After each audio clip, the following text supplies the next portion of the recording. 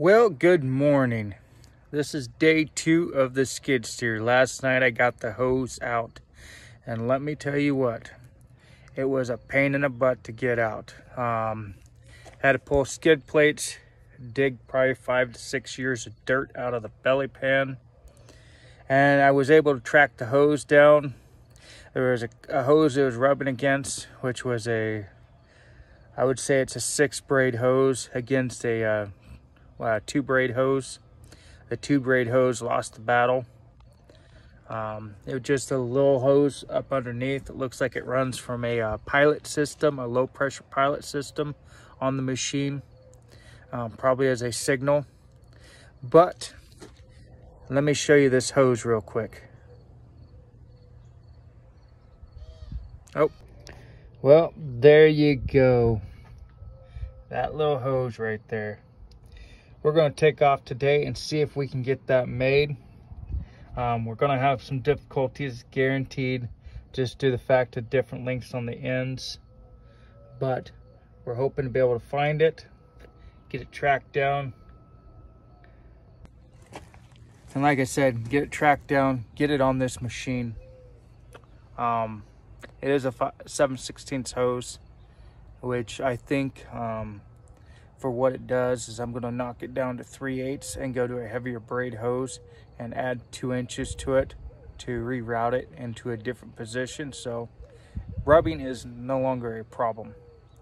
So wish me luck on getting the hose made, getting it installed, and hopefully I can get some more video of actually the beautiful scenery out there.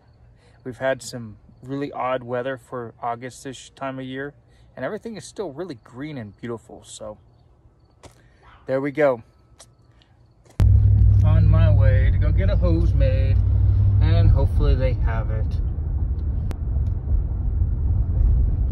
Beautiful out. As you can see, cloudy, 66 degrees outside, overcast, humidity roughly, I don't know, I think it's like 90, almost 90%. Just really beautiful out today. As you can tell, slight breeze, and not bad. But, well, hopefully we can get this hose made. That means I can get a couple cups of coffee in me and get out to where I need to be.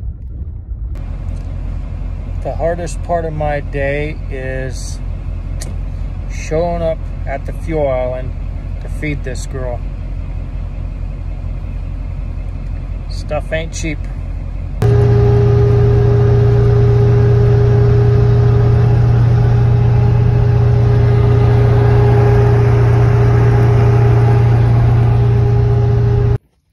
Now you may not be able to see that hose, but it runs up underneath here, across these lines down there, and up to a little block.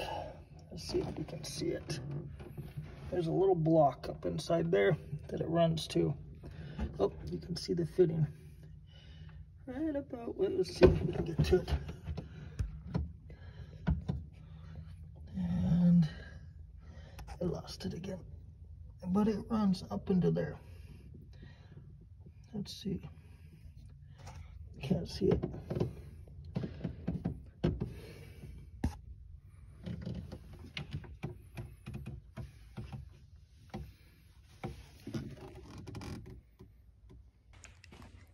It is time to go get greasy. Well, I'm gonna put some gloves on today and get up under here and get this changed out. And hopefully this is the last of the leaks. Never know. Well, it's starting to look very interesting. Not something I want to see once I climb out from under a piece of equipment.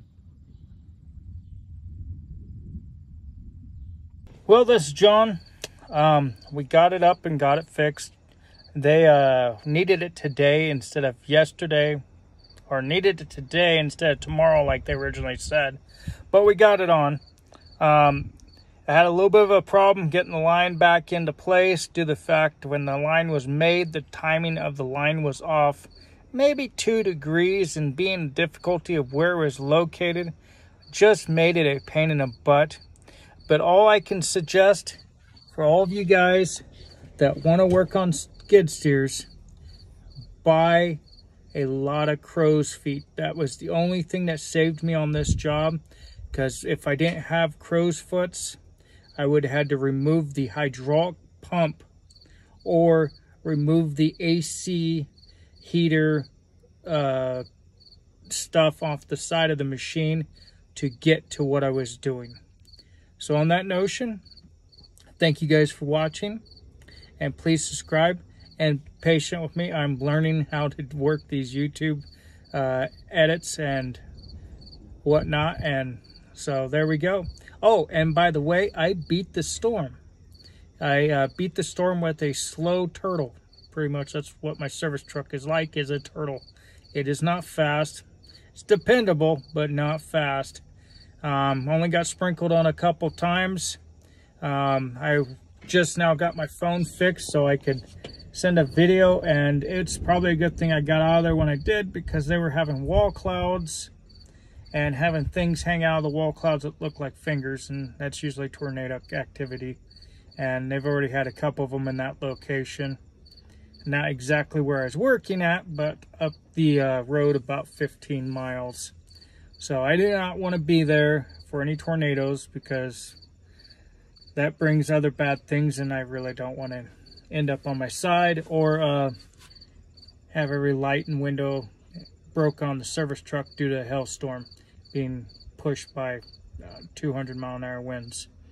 So on that notion, I made it home safe. Thank you guys for watching, and please subscribe.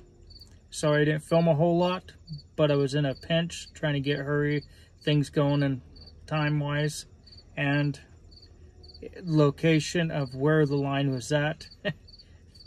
I could barely get my hands in there, let on get a camera to see what I was doing. You just would have saw me laying on the ground, rolling around in oil, and you wouldn't have known what I was doing. Thank you guys.